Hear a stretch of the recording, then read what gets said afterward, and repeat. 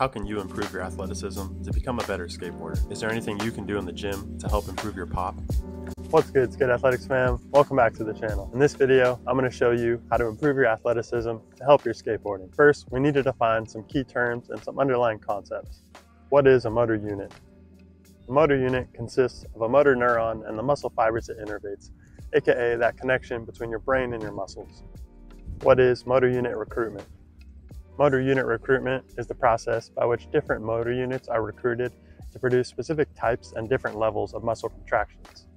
What is rate coding?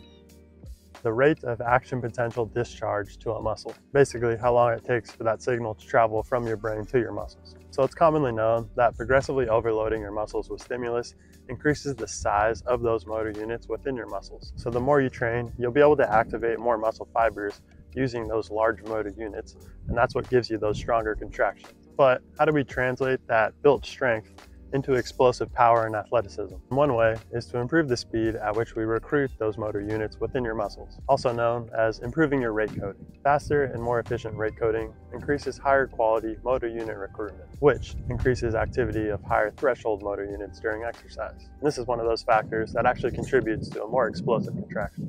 At least that's what some exercise scientists think. So how can this practically be accomplished? Well, this is where contrast training comes in. Contrast training pairs a high force exercise with an explosive max velocity exercise. From a muscular perspective, first we're trying to recruit as many motor units as possible. Then with that second exercise, we're trying to re-recruit those motor units as fast as possible. And how do we know this works?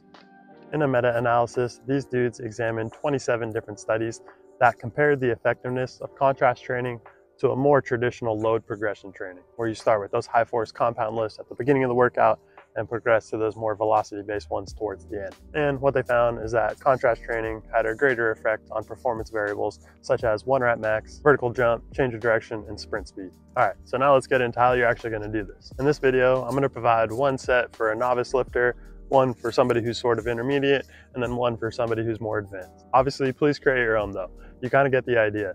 All you got to do is pair that high force exercise with a max velocity exercise directly after. With that high force exercise, try to work through that range of motion with explosive intent.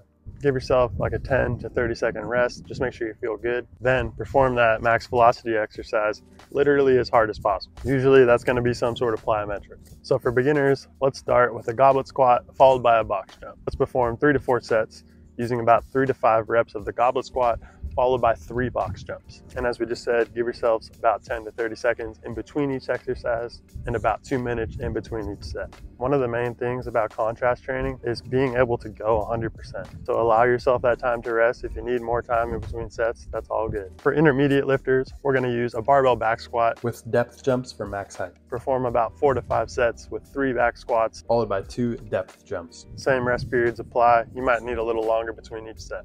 For advanced athletes, let's try the Anderson safety bar split squat And a drop jump into hurdle tuck jumps. Perform about 4 to 5 sets with about 3 split squats on each side. And 1 round of the drop jumps into the hurdle tuck jumps. For this set, let's take at least 30 seconds in between each exercise and up to 3 minutes between each set. Always remember, when performing any of these contrast training sets, proper posture is way more important than the load that you're using. I'd much rather walk in and just see you using the bar compared to like 95 pounds and barely moving the weight. Obviously challenge yourself, but just remember, form over everything. And last thing, the actual practical science on this stuff is kind of crazy. It's all over the place. And in my opinion, there are just so many variables that come into play when you're trying to do experiments on human subjects. Just keep in mind that this is only one factor that plays into building athleticism. But with all that said, I really do think it's gonna help you a lot. So give it a try. All right, fam, catch you guys next time on Skate Athletics.